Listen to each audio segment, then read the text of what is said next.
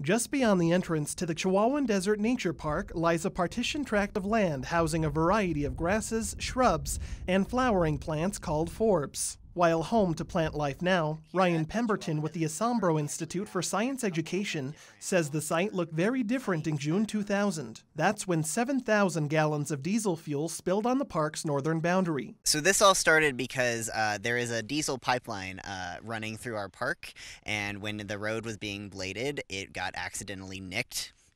And to clean up that area, the owners of the pipeline cleared off this area, not knowing it was our park, to create a parking lot for the vehicles to help clean up that spill. Pemberton says the bare lot served as the perfect case study to answer two key questions. Is it possible to restore native plants in areas degraded by human activity?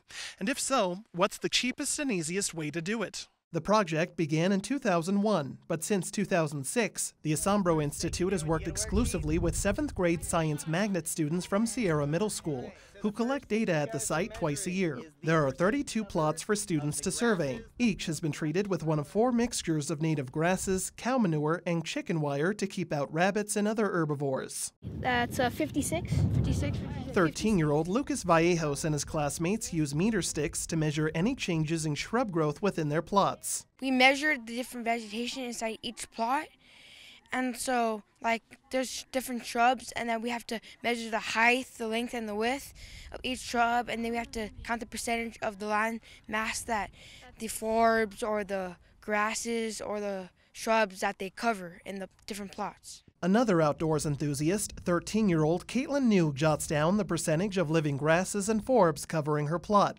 New says there's much less growth in this unfenced plot than the fenced parcel she first surveyed in September. So my plot today was an open plot, so it was free to animals and the environment. And so our plot didn't have very much growth in it other than some forbs, which are some little like grass-like but thin leaves and more spread open. And since it was open, there wasn't very much growth, so there wasn't a lot of creosote or grass.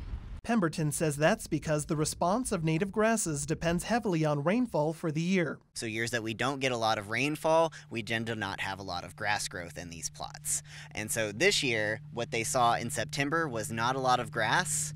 And then when they've come back now in February, we did get a good bit of winter rain, so they're seeing a lot more forbs instead of these grasses. Because the ecological expedition is often a middle schooler's first time using the scientific method outside, Pemberton says Assombro staff educate students during classroom visits to prepare them for field work. So they're being a part of the scientific process. So this is a long-term study. It's been going on since 2001 when we built the plots. So they are looking at data that has been collected since before they were born at this point. And they are a part of this process, and they are learning that even long-term studies are important as well as short-term experiments that they might do in school. Pemberton says students can also use the data they gather in an annual science project competition called the Desert Data Jam. The goal is to come up with creative ways to make sense of scientific data to non-scientific audiences. Let's say it all together so we don't forget. Length times width times height.